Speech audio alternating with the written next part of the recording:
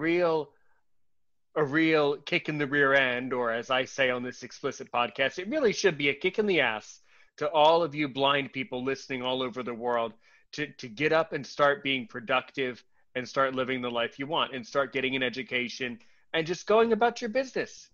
Because the fact that there's a drop, as you noted in your data, that there was a drop of blind people participating at the political level in the 1950s. Well, as a matter of fact, in the 1950s, that's when blind people started to be able to get some certain jobs that blind people do not do anymore, such as piano tuning and things like that. And now, of course, there's going to be a comment in the audience, well, I'm a piano tuner. Well, great, cool. But, nowadays, piano tuning, there were several other trades that blind people did in the 1950s, 60s, and 70s that are just not practiced anymore. And I think what happened was, as the country, started to modernize, after we went through the world wars, conflict in Korea, all of that, I think that technology in our country advanced to a point, even back then, where blind people felt that they did not need to try as hard as they might have had in the early 20th century. And I don't know, that's just my interpretation of that. I also think that it's important to only set realistic goals. I'm not saying that we shouldn't reach for the stars. You're absolutely right. Absolutely right, Peggy, we should. But it's equally important to only invest time, and this is my opinion, it's only important to invest time in things that are realistic and are truly going to be the most productive and most effective goals for us to follow. So there is a difference between kind of floundering when you reach for the stars and realistically reaching for the stars.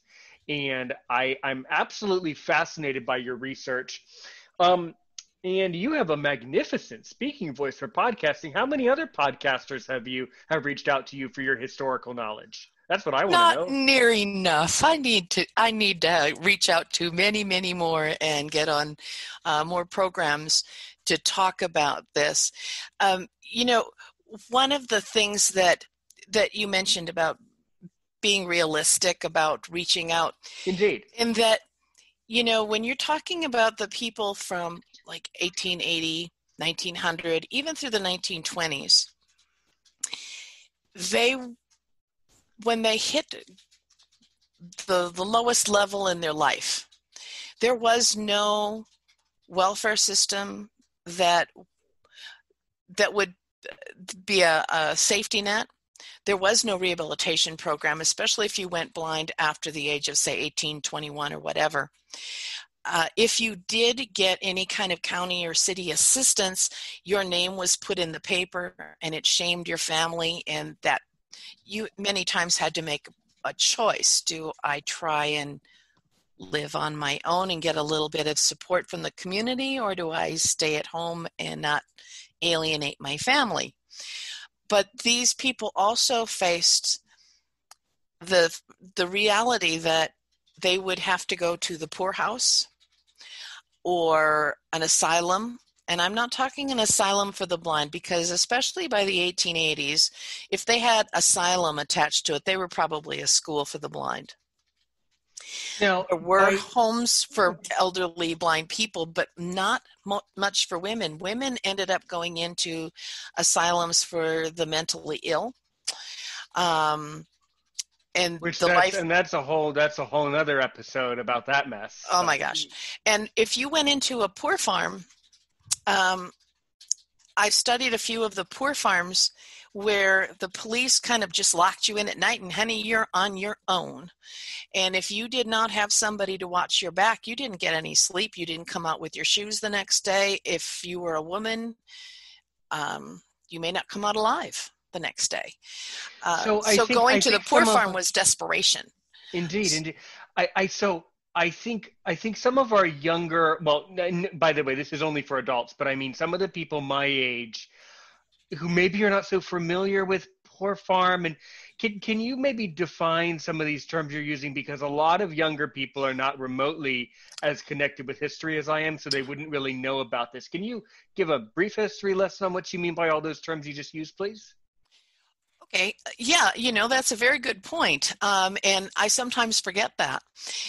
The poor farms ranged from a walled off section of land, you might say, fenced in, what have you, where the people who were indigent were just put there by the city, and stay off our streets. We don't want you begging. You can't beg here.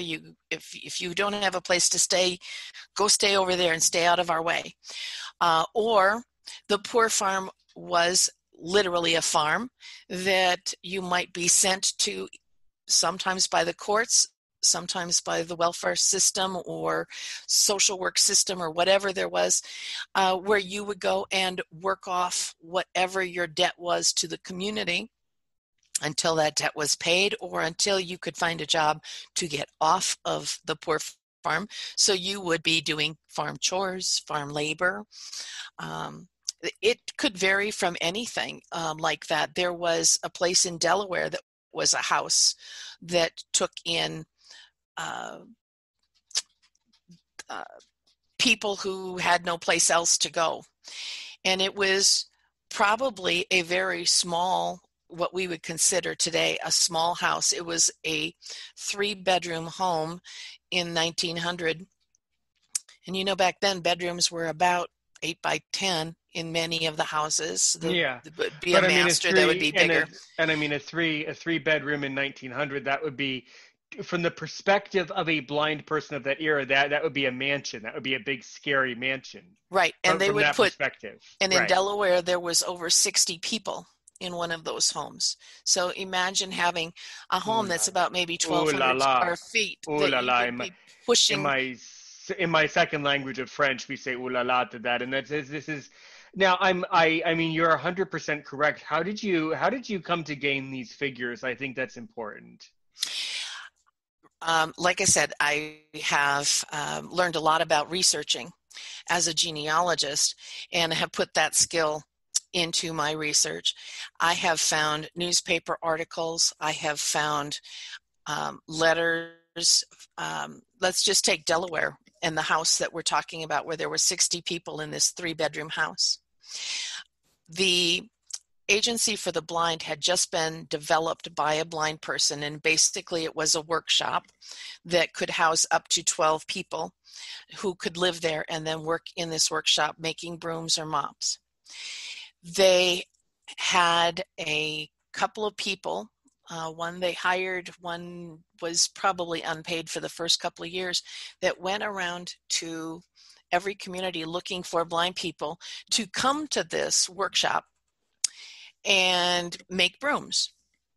And that's where they found this guy who was about 30 years old, and he was sitting in a chair, and he didn't talk to people.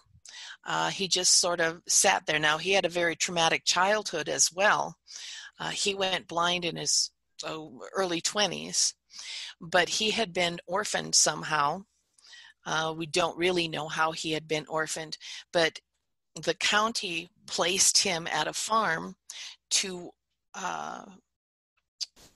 basically an adoption, if you will. They were his custodial guardians, but he had to work. He didn't go to school. He had to work the farm. And he had a farming accident in his 20s, and he was just left on his own. So the worker from the Commission for the Blind, it was called that in Delaware at the time, found him, brought him to the broom shop. They really weren't sure, because he had no spirit. He wasn't communicative. They just didn't know if he was going to work out. He blossomed at the broom shop. He finally found out he could do something. They talk about him in the annual report. They talk about him in some of the letters about how he didn't realize he could use his hands, how he could use the skills that he had on the farm, use them as a blind person. Then he made the newspapers again about a year before he died. He only lived to about 34, 35 years old. He was in the workshop, and they sent him down to the basement to get more broom corn. Broom corn is the straw that you use to make the bottom part of the broom. And he went down the stairs. Do you mean the brush part? You mean the brush part? The the bristles on the broom. Bristles, indeed. The bristles on the broom. It was made of broom corn, which is a plant kind of like hay, sort of. Mm-hmm. Mm-hmm. So he went down and he smelled something, mm-hmm. and he thought, "Oh my gosh, the broom corn's on fire!" Now, broom corn is like hay. Like I said, it goes up awful fast. So he runs back up the stairs, sounds the alarm, gets some water, screams for blankets, and he and a couple of other blind guys put out the fire in the basement and became heroes, because this was a wooden structure, I mean, it wasn't going to take long, and they were all going to be toast. So those are how I find out about him. I find out about him through letters. I find out about him through the annual fascinating. Report. Utterly fascinating. Yeah. Loving this stuff. It's horrible. That's a horrible story, but it's incredibly interesting to me. But he died feeling complete. I think that's the neat part about that story, is he went to a broom shop where he earned his keep. He had money to spend to buy new clothes. Because if you didn't have money to buy new clothes, let's take the Industrial Home for the Blind in Iowa. Iowa was a progressive state for the education of blind people. The School for the Blind was started by Samuel Bacon, who was a blind guy from the Ohio School for the Blind, who started several schools for the blind. He's somebody that there's a lot out there about Samuel Bacon. I would encourage you to read about him. He started the Iowa School for the Blind. It became the Iowa College for the Blind. The alumni from that group were chiropractors, teachers, public school teachers, even in the 1880s and 90s. They were the piano tuners. They were the businessmen. They owned their own stores, music teachers. They started an alumni association, and one of the goals was to build a home for blind people who weren't quite as fortunate, where they could make brooms or mops or what have you, and they would be able to fend for themselves. So they built the Industrial Home for the Blind, and it was researched very well. There were some successful industrial homes for the blind on the East Coast, and they used them as examples. But once it got built, the parties changed. When the governor was elected, a different party. The director of the Home for the Blind was given to a political pal of the new governor, and who knew nothing about blindness. The people who went to this Home for the Blind, it was only open for about 10 years, found themselves in worse shape than when they went in, to the point where the newspaper articles would plead for clothing so that so-and-so could go back home on the train. They didn't have shoes. Their clothes were worn out. The staff at the Industrial Home for the Blind, the director was paid $50 a month, room and board. And that meant room and board for his family. He had 2 daughters. His wife was paid $25 a month and her room and board, where the blind people had to pay for their room and board out of what they earned at the home, but they didn't always have stock for the farm or the funny how that seems really that seems kind of unethical. I don't know, even from my perspective. That's partly why it was closed down, because there were I was being sarcastic.